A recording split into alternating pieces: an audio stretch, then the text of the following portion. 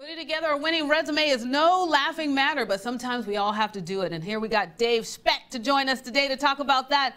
Good morning, Danielle. It's so nice to see you. You too. You've been a friend of mine for a while, and you have some great tips and information because you actually wrote a book that's on Amazon called The Headhunter's Resume Guide. Right. And there's a lot of things that people just overlook that sometimes really cost them getting that job that they're really talented and qualified for. They do, and it's simple. It's as simple as you can make it. So that's why I wrote the book. I wrote it very directly, just to make it very, very simple. It's online only, and it's designed to kind of sit there and be able to thumb through, basically on your way to a job interview or over 20 minutes. So we wrote the book just to make it very, very simple. And simple is good. And you say right now we're in an unemployment low, and then you want people to understand that they can take advantage of that, but how do they go about doing it? So getting yourself back in the market. If you think of it like dating, you're suddenly back in the market. You know, you want to look good, you want to have your online profile where you want it to be, and you want to let people know that you're out there looking at exactly what you're looking for, so that when they hear things in their network, they think of you.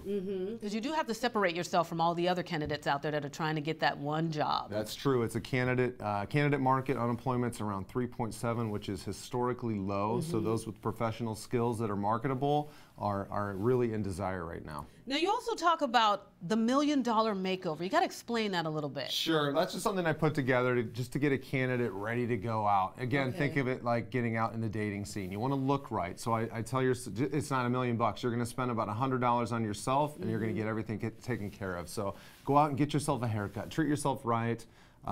Get out there and buy yourself a new shirt, or buy yourself something that makes you feel good and new, that looks good. Get it fitted, or just get something you like and get it dry cleaned. And then when you're driving to the job interview, you want to feel good. So I always say, get your car at least washed or detailed. Right, so it's the impression. Take care of yourself. Is it true that sometimes those employers are looking through the blinds and they're like, ooh, they can't even keep their car clean. I don't know if they're going to be. What about their cubicle? You know. It's more about how you feel, but yeah, the job interview starts when you pull up, because you can be sitting in your car outside of the interviewer's window, picking your nose, thinking it hasn't started yet, and they're watching you the whole time. Absolutely. So yeah, it starts on the way in. This is so true. Now, we're also going to talk about what they should focus on, because a lot of people sometimes want to put everything to let people know that they are super qualified, but sometimes you do have to streamline it. So how can you pinpoint it, and what should they focus on? Yeah, that's a great question. Some people think the resume gets you the job, and the resume is just going to get you the phone call or the interview. So that's all you want to do, is put enough in there that it gathers the right attention, and you really want to only apply